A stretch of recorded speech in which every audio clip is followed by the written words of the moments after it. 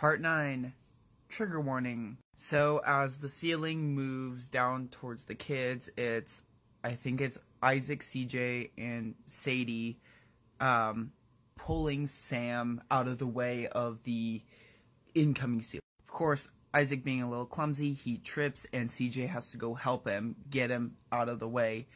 And Sadie is almost there with Sam. As the ceiling comes down, Sam is then crushed right in front of her sister.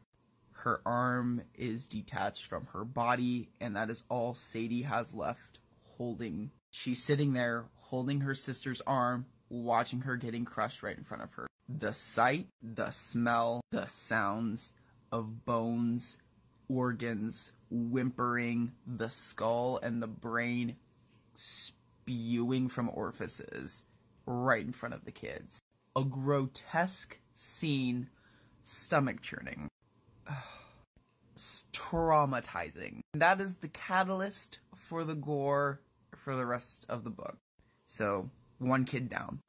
Moving onward, back to the hangman game while everyone is still actively in shock. They figure out the riddle, they take the knife, and I believe it's either CJ that stabs the hangman in the head.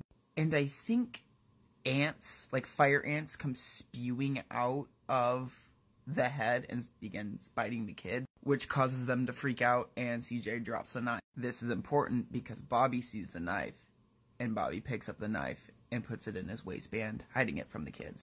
That's important later. One thing I forgot to mention that Geraldine brings up later in the spy room. The parents had a button on their chair where they could use to communicate with the kids in the playground. They were only allowed 10 seconds. It was meant to be like their last words to their kids.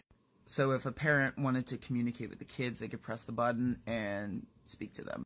And once a parent uses those 10 seconds up, they never get a chance to speak to the kids again. And I think it was this next part coming up where Molly spoke, if I can remember right. But they come into a new playground area where there's these really tall monkey bars, and the kids were trying to figure out how they were going to cross this tall monkey bars, which below drop off into an abyss. So if they fell from the monkey bars before they reached the other platform on the other side to the platform, they would fall to their deaths into these dark abyss. They don't spend a lot of time in this area. It was described pretty quickly. So Molly used this as a chance to speak.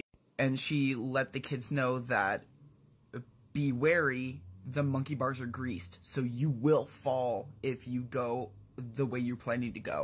Which changed their plans entirely.